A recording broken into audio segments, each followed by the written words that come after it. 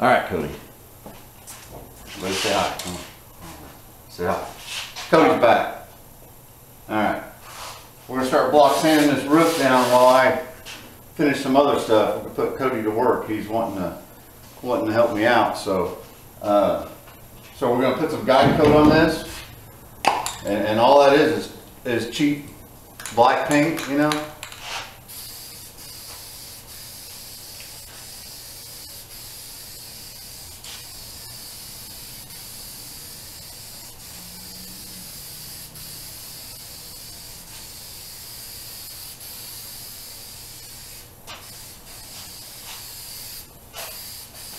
You can do all the way through here too, all the way through there.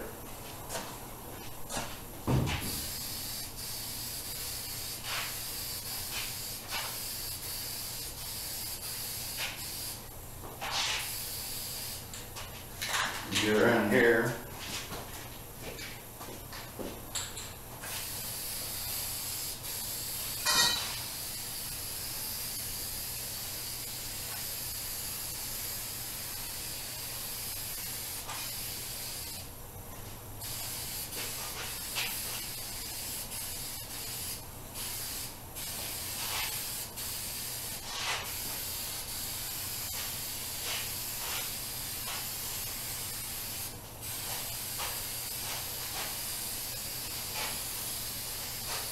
And while this dries, Cody, I want to take but a couple seconds.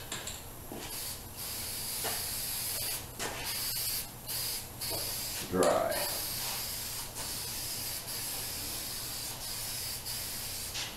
Now this hood doesn't have any Bondo in it.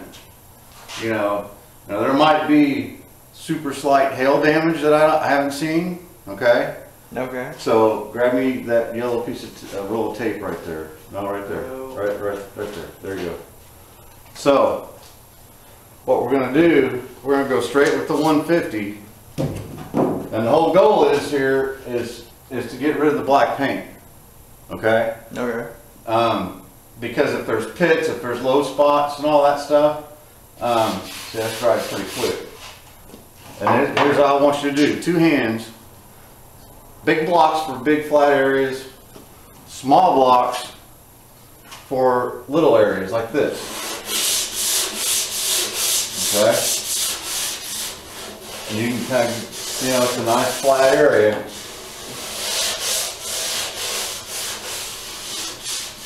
Alright? And what we want to try to do, now you can see how it's nice and gray. We want to try not to go through the primer. Okay. If you go through the primer, it's totally okay, because we'll spot prime it or whatever. Put a piece of tape on it. Okay? And you don't want to go like this. No. Unless you're doing a small spot like that with a small block. Hold it sideways.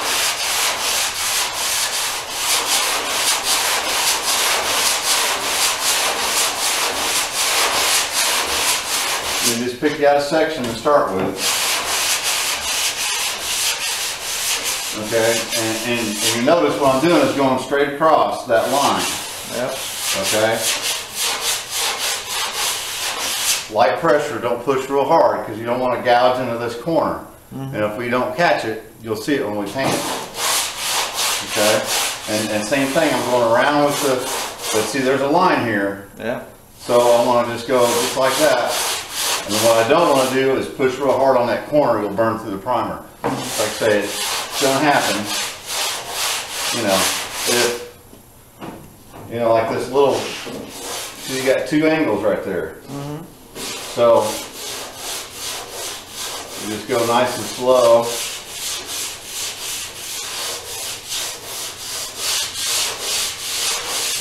Lightly on that corner. Okay, you're going to take your brush and you see it's starting to come out, but we've got to keep going until that black paint's gone, and hopefully before we run out of primer and run through the metal. But it's okay. You know, keep on and let it go around with the body, you know, just like that.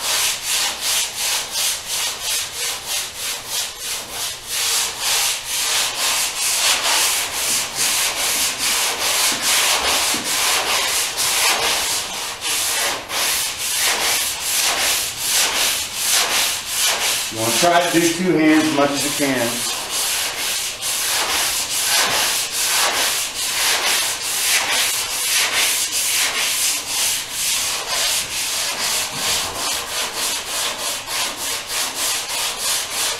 Now I'm talking so I don't have a dust mask. Cody's putting his dust mask on because he's smarter than me. So.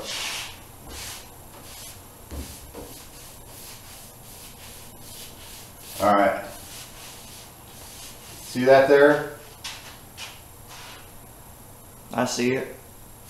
It's getting there, but those are all low spots. I'm going to keep going till the black paint's gone. So it's all, you know. We'll move the light over here if you need to so you see better. If you need to, cut it.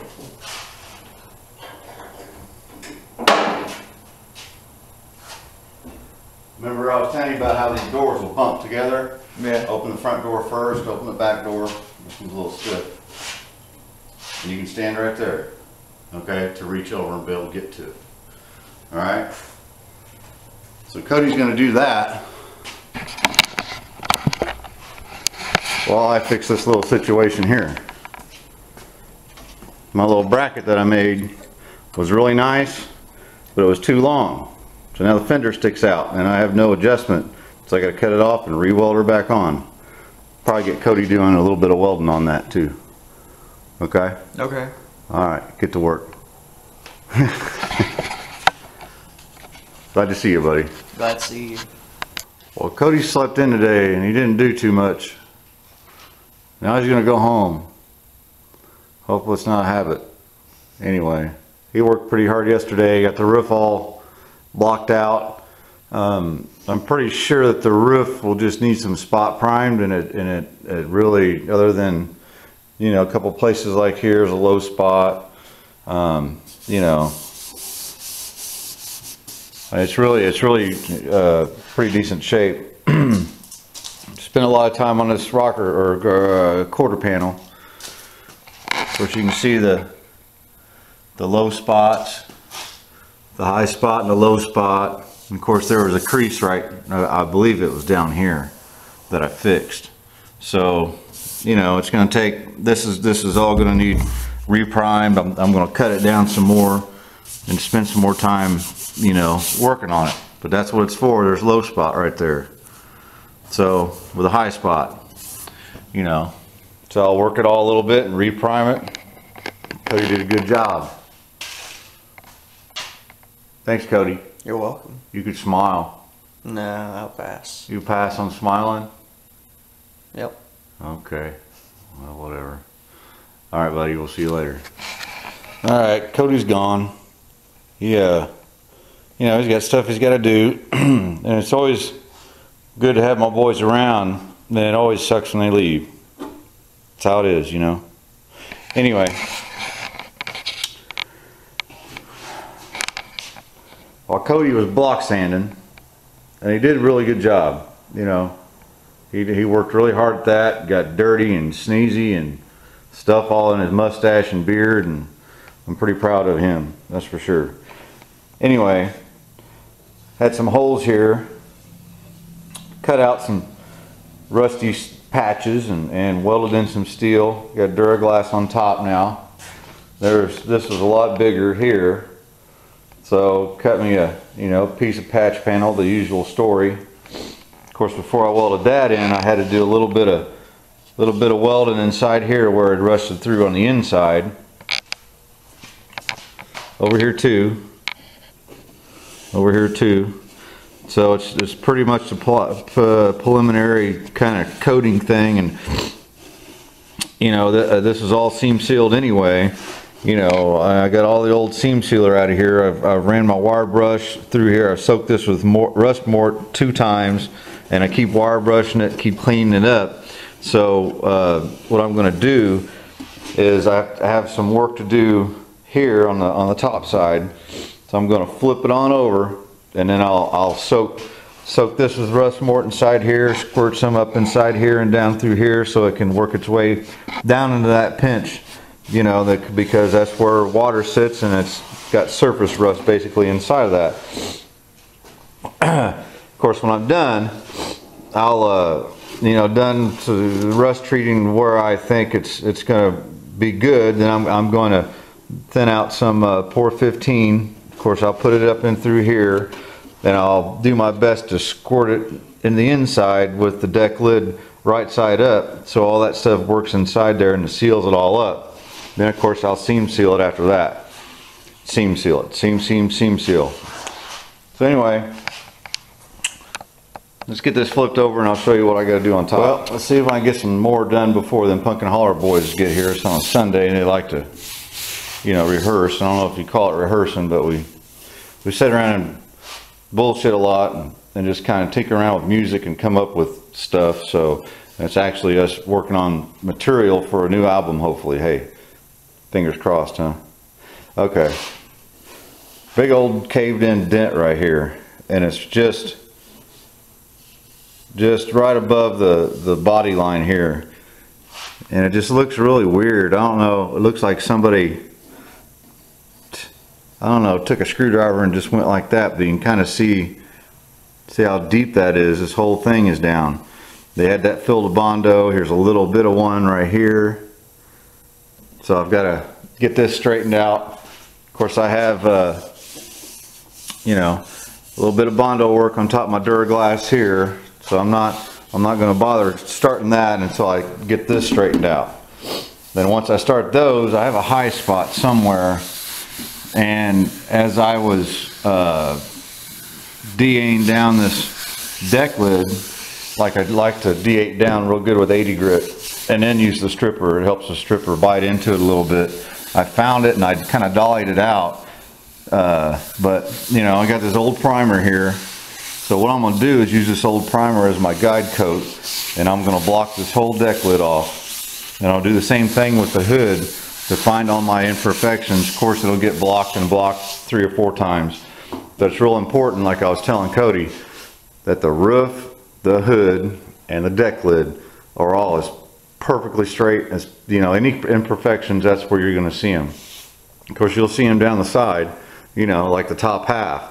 The bottom half, you know, most people won't look, but I'm going to do my best to make it as perfect as I can make it too, of course. But, you know, you spend extra time doing great big flat panels like this. So let me get some dent pulling going. Maybe I'll show you a little bit of that. All right, doing a little stud dent pulling. Got this one here down to almost nothing. This one here it's been a little rough. Now what I did, of course, I ground it all down with my 36 disc. If you see these finer scratches here, the finer scratches are 80, and I just used my block and went across here and found that right here is low, and I could kind of feel it. It stops being low right there. So it's like from here to here. So I'm gonna run me a 1 or 2 studs right through here and just help that out just a little bit. But I'm pretty much done with that. You know, I'll skim it, throw some Duraglass on it, cut it down, and then we'll start doing our body work. Let's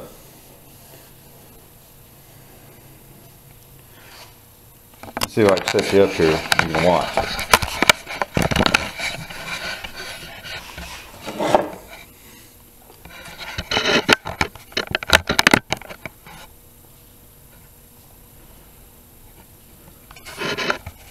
Okay, sorry.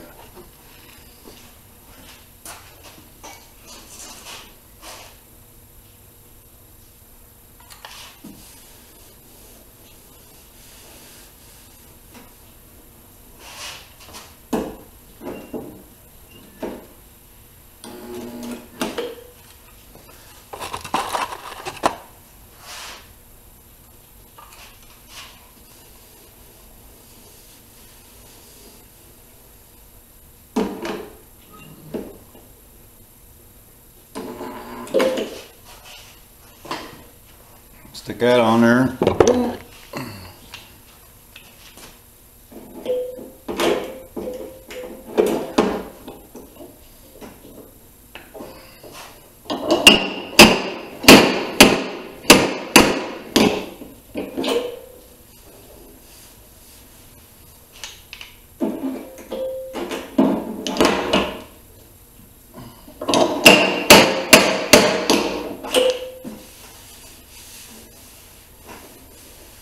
Might be a tiny bit low. That's okay.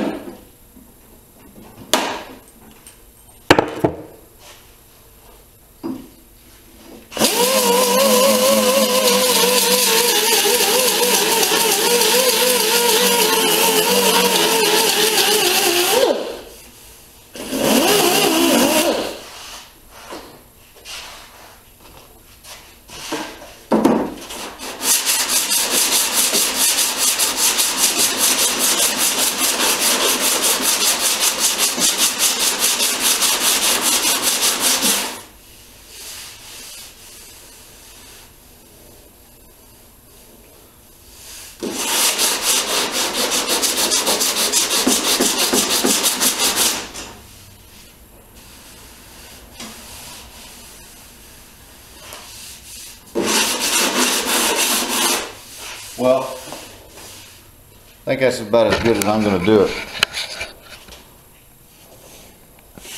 I just barely feel something. I still feel it in there a little bit.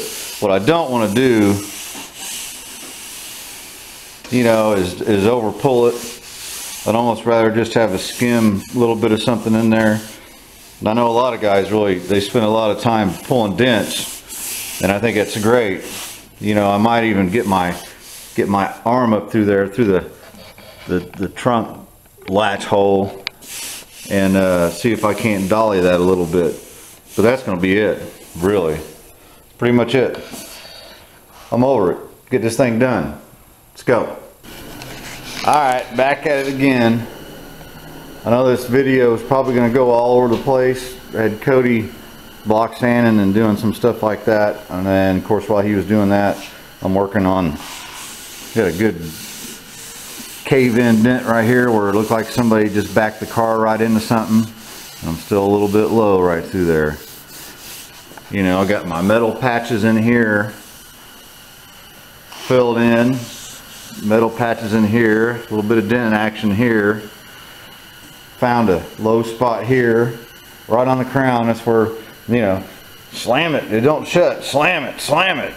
And of course, we had two high spots here. And I've got to finish blocking these out because that Bondo's still a little high. I feel that. But yeah, just getting her dolled up, hanging out in the garage. Got my heat going over there. Got my big hot lights going and getting her warmed up. About 25 when I walked out here. So we'll get back with you. Get something done. Oops, battery's dead. I'll be right back. Alright, that's better. Alright, we see here the other night, got our deck lid hung up. Look at that. Anyway, I got the deck lid hung up, and the reason I hung it up this way is I wanted to soak some thinned out Pour 15, I think I told you guys that, down inside this lip, right here, on the inside.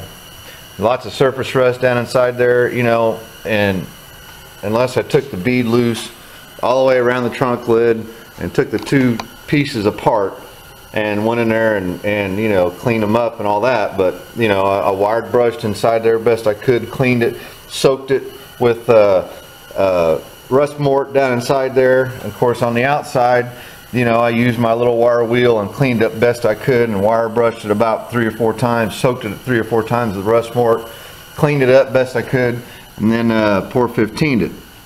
Now this Pour 15, A lot of this is going to get knocked off. A lot of it's going to get, you know, DA'd down and all that stuff. But, you know, it'll be just fine. We'll put some primer right on top of that. Now the rest of this trunk lid, of course, is supposed to be the color of the car. And I noticed somebody's painted it to match when they did the crappy paint job on the car to start with. So if you look, and I don't know if you'll be able to see, can you see all those sanding scratches and marks? And a lot of that, there's places where the paint is cracked underneath this paint. So, you know, there's a couple ways to go about it. I could strip it chemically. Bad thing about that is we have this sound deadening material that's in here that's factory, and I want to keep it. I don't want to get it all nasty and covered with paint and soaked with, you know, that's not going to be a good deal. Now, and the other way I could do it, I could grind it down with my, you know, 36 grit or a little 50 grit type of thing, and I might do that in certain spots. But then when I do that, of course, then I'm having to put primer on it or do body work to it to clean it all up. You know, so what I'm going to do, I think, is for the most part, I'm going to DA this down with 80 grit down to where I feel comfortable with the surface that I have, that I don't have loose paint and all this kind of happy crap. Because when I paint this whole car, it's going to get at least one coat, if not two coats, of epoxy primer sealer, and that keeps anything from, you know, any of my primer getting ate up by the reducer that's in the paint color itself. So I'm planning on not to prime this at all. I'm going to prime this bottom edge, of course, and you know, get it all prepped up for paint. But then I'll seal this whole thing and then paint it, and I think it'll be just fine. I think that's what we're going to do. You know, and if something doesn't work out right, well, it's just to the underside of the trunk.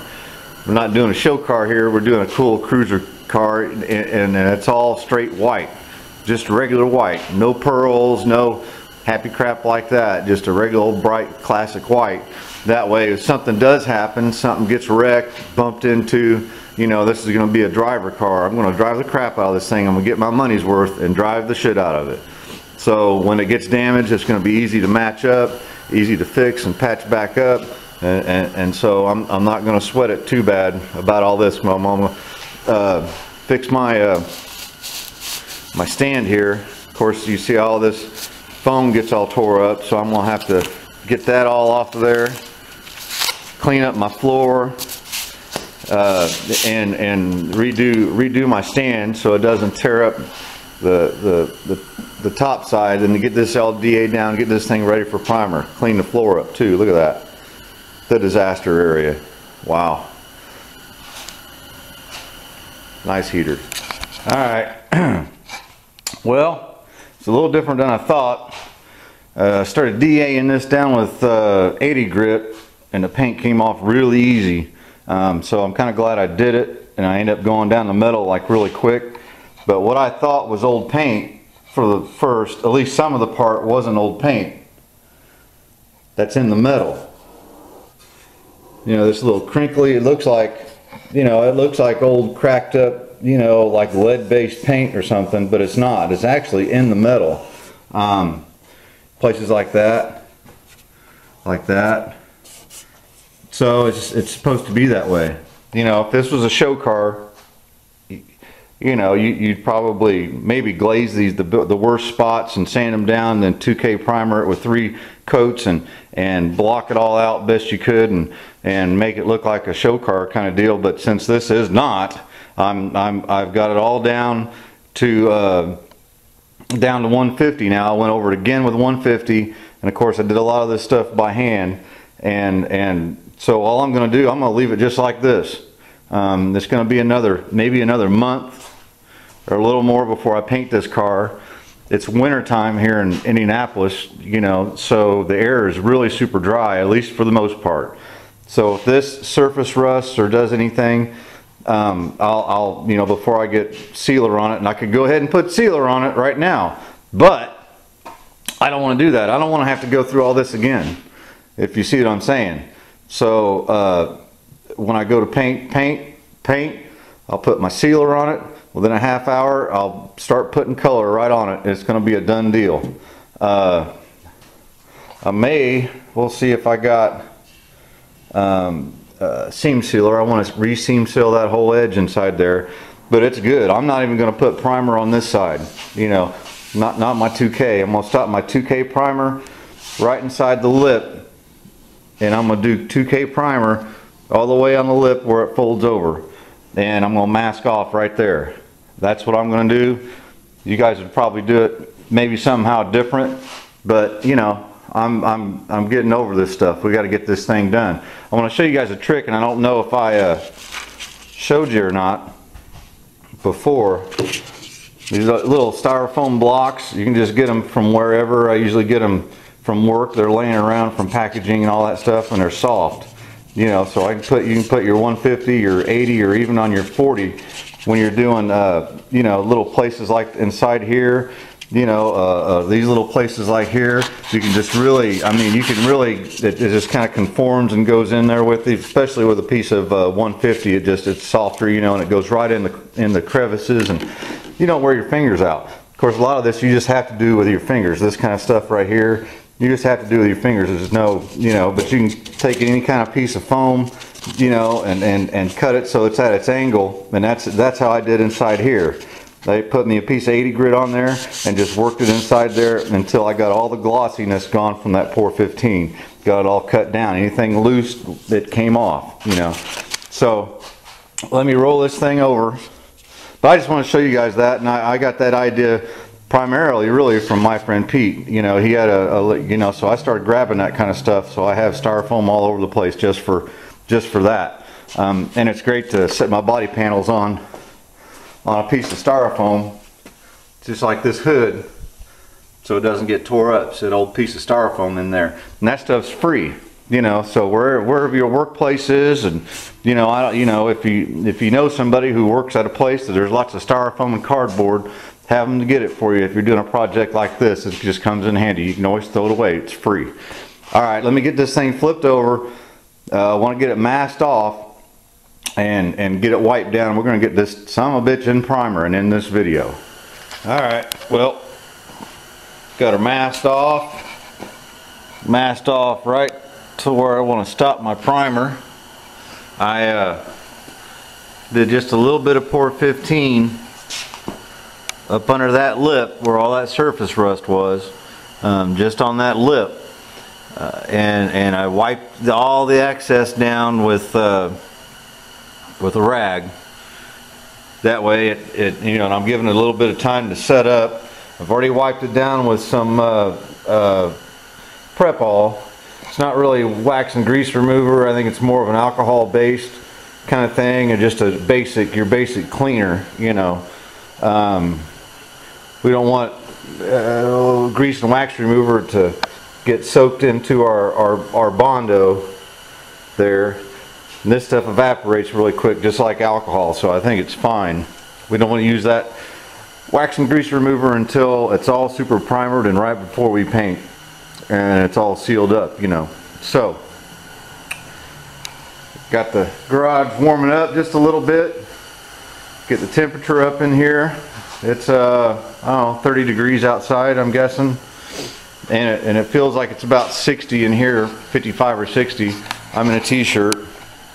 You know, so I'm pretty comfortable. I just want to get the temperature up in here while this stuff's drying.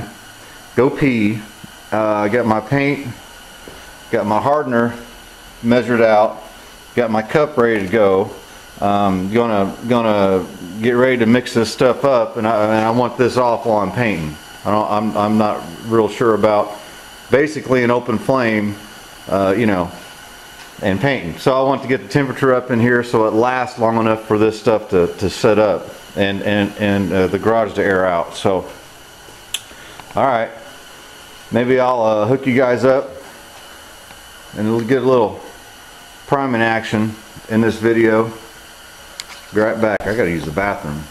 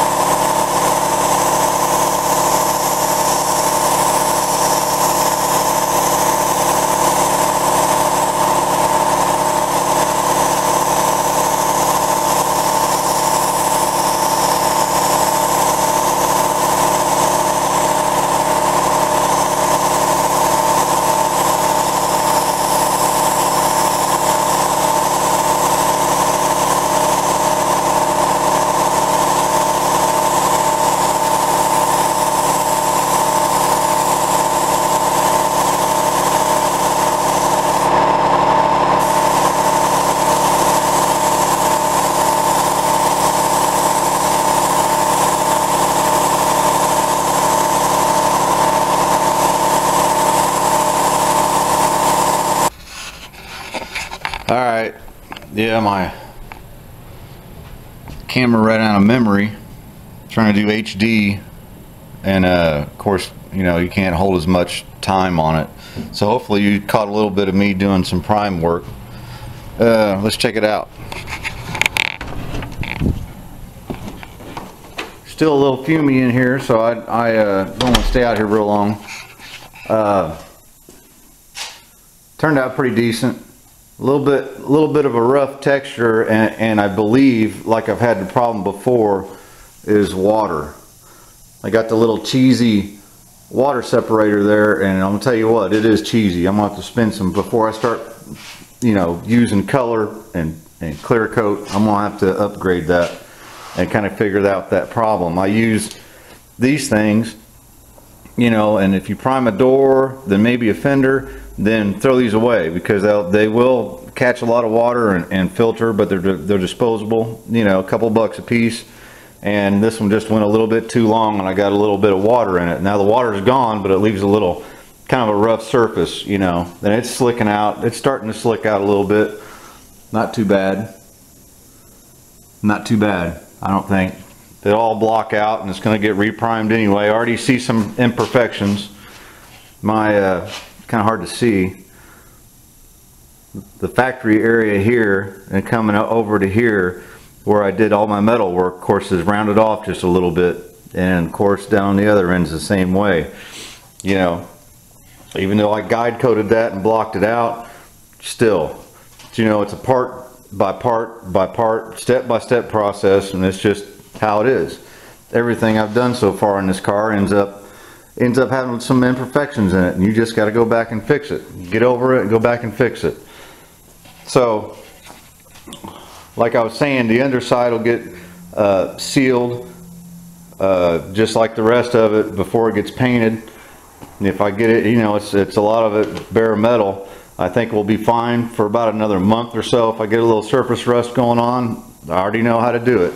I already know how to take care of it. So I'm done with this trunk lid for right now.